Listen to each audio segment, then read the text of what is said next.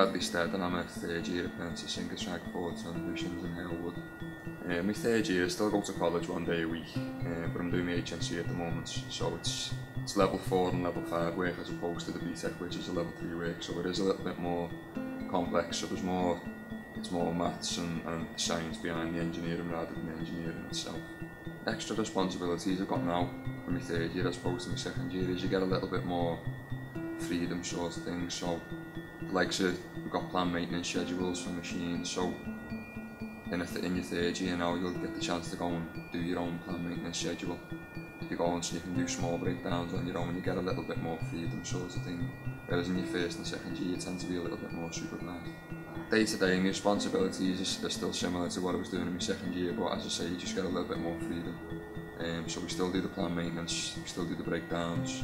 we still have like the safety meetings and the quality meetings. When I said about last year with my future goals where I wanted to be, when I wanted to get the best qualifications that I could, I finished my BTEC level 3 with distinctions, I passed my MVQ level 2 and I'm just about to pass my MVQ level 3. In another 12 months time hopefully I'll be on my designated area in the plant, so I'll know where I'll be when I come out of my time, where I'll be the independent fitter.